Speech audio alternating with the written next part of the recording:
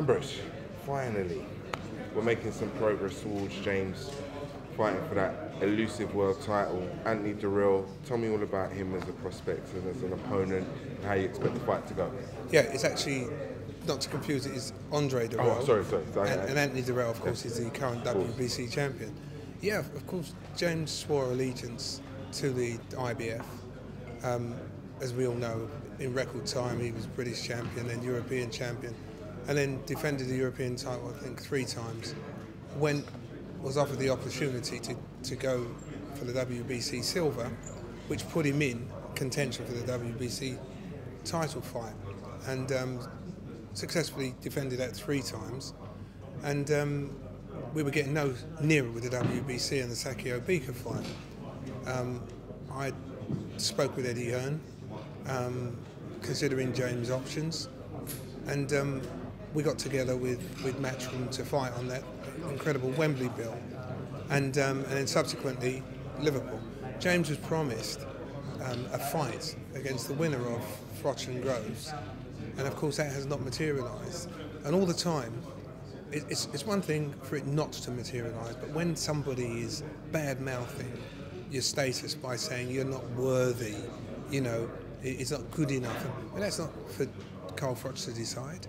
That was for the IBF to decide. And we've had to sit with James and you know, school him through all these bumps and crevices that present themselves. Because how was he managed those, you know? Well, where James is very fortunate, James is a mum's boy.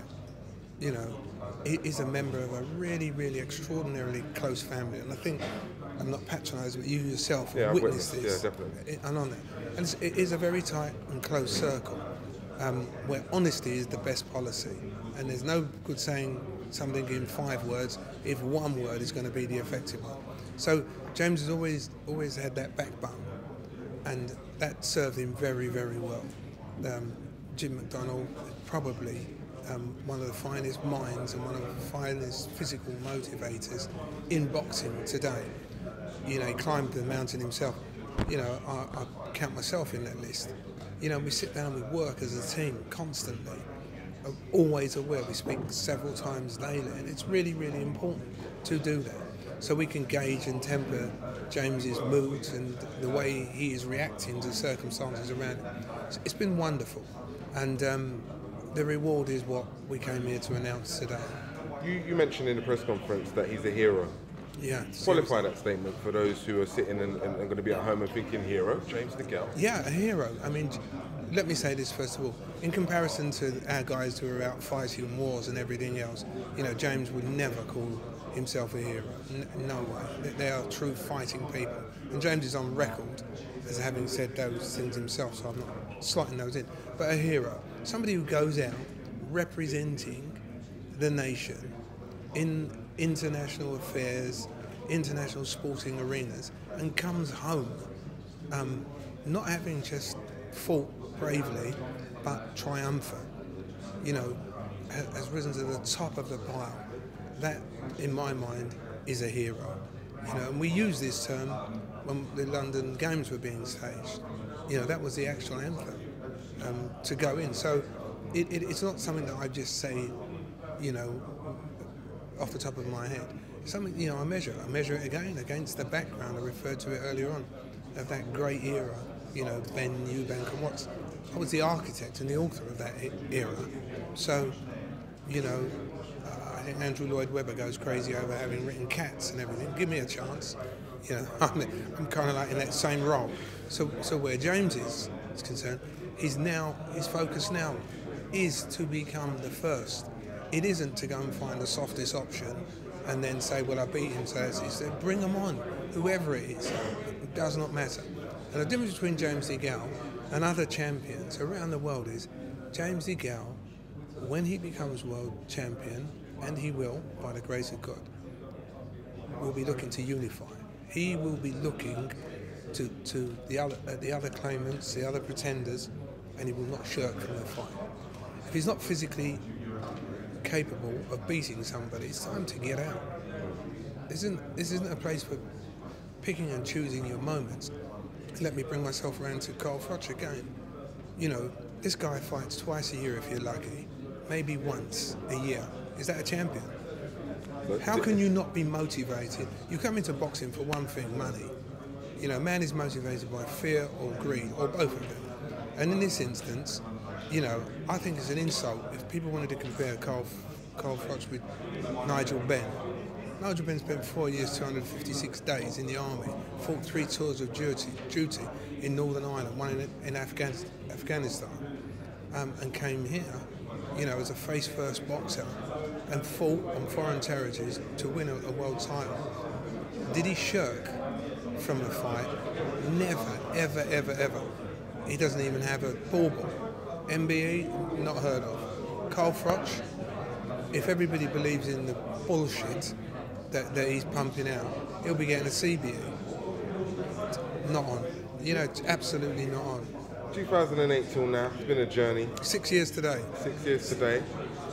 Tell me about what happens if he wins that, when he wins that world title, and how, you know, how long is he in the game after that? You've talked about him, you know, looking to the other pretenders, the other claimants. How long is he in the game after that? Because it's almost a peak, and there's only one way to go from a peak, isn't there? Absolutely. I say to James, you'll fight 10 more times. You'll have another 10 fights.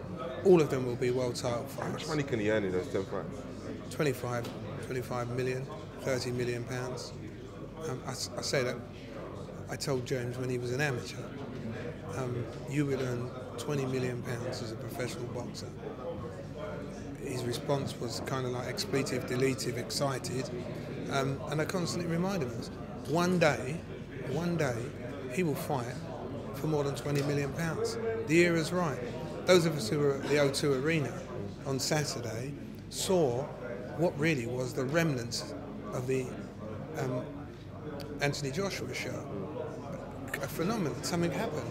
People decided, we want to come to the show anyway, we don't want our money back. And it was one of the most exciting, enthralling shows that I've been in this country. And James is a product of his time. Social media, you know, I mean, look at yourselves now sitting down. I'm from an era where it was BBC ITV and latterly Sky TV.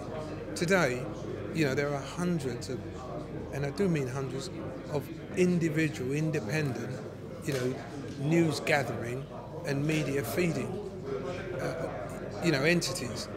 It's a different world, and James is sitting primed to exploit that. A hero in this country. I hope James never fights abroad. I sincerely do, because we got it right now. There ain't too many ballparks or whatever in the United States selling 80,000 tickets for real money.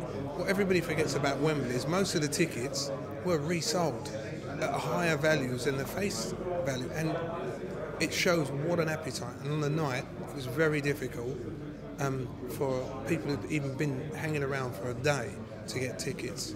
If you could depict the big fight, the £20 million fight that James has got coming, where would it be and who would it be against? For you? Wembley Stadium.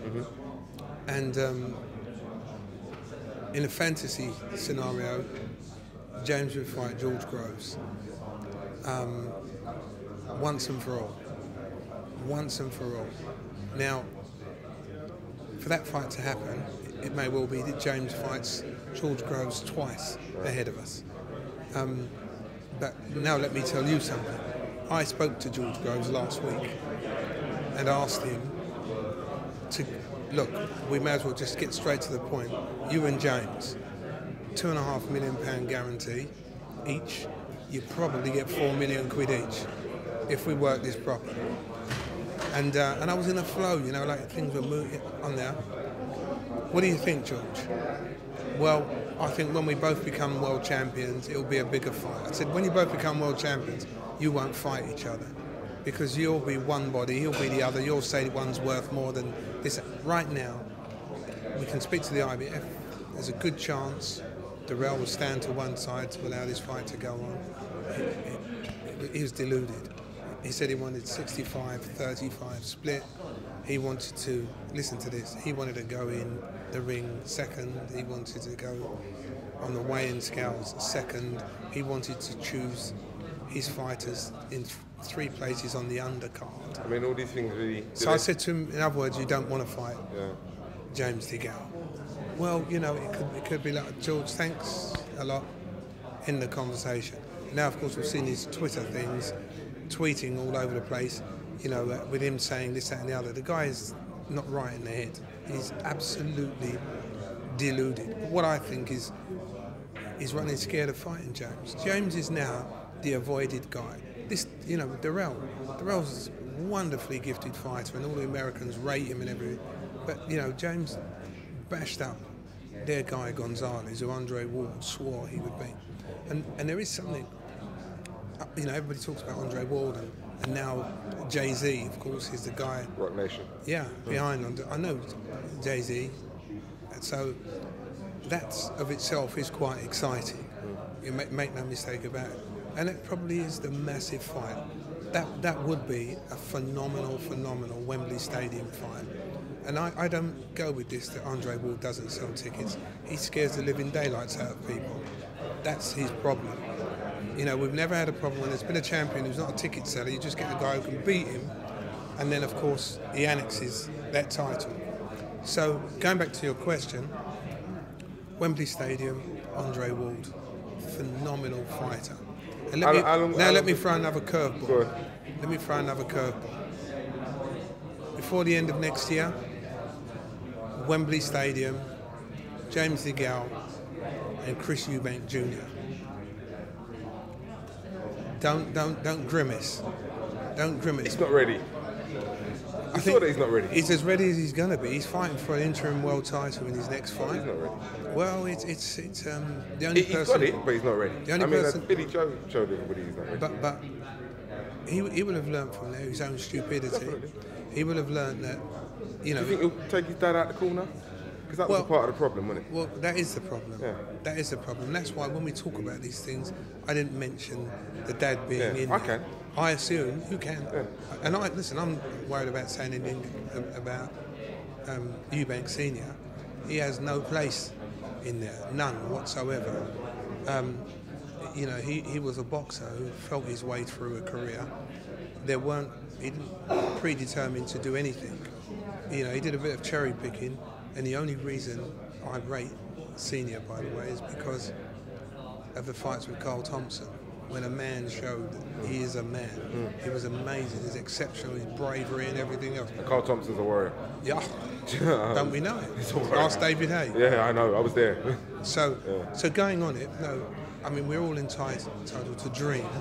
And for me, not for personal reasons, but I think that is a fight that will capture the public's imagination in a big way. Because if Eubank falls over against Chudinov, he will move up to super middleweight because he kills himself to make middleweight. Absolutely kills himself. And so it's one of those things that could develop. But in reality, Andre Ward, and even GGG, if he comes up to super middleweight, because James certainly won't be going down, if he comes up to super middleweight, bring it on.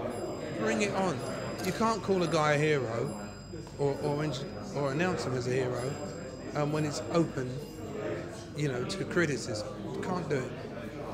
Thank you very much for your time, sir. Pleasure. Appreciate it. Pleasure. Hard work, dedication. Hard work. Dedication. Hard work. Dedication. And that's what we stick to.